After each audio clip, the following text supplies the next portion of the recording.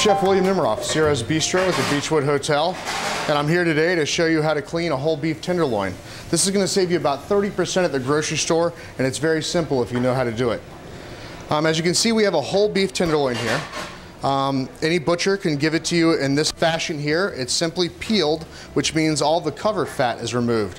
What we have left here is a little bit of this silver skin that can simply be removed with your fingers, very simply.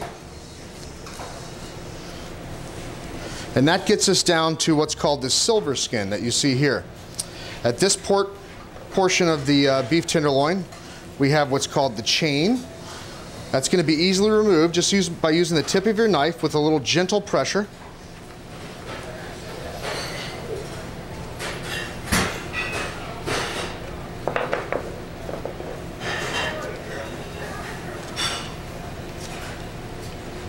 Now the chain is removed.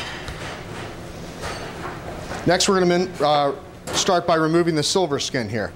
The silver skin is not edible. It's very tough. You certainly don't want to leave that on the tenderloin.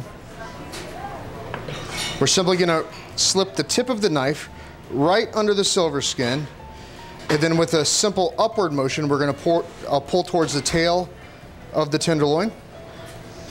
And as you can see, that removes the silver skin, again in the reverse direction. And we're going to do that on the remainder of the silver skin here.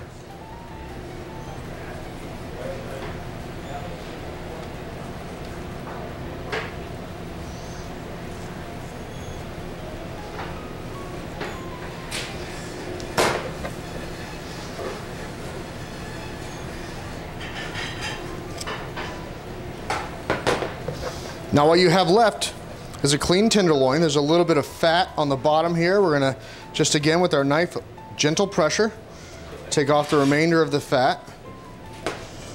Now you have a clean tenderloin. This is ready to be cut into steaks. We're going to start with the tip. Remove this. This can be perfect for stews or even sauteed wonderfully as like beef tips. And then we're going to make some steaks out of it. We're going to cut probably some 6-ounce steaks here.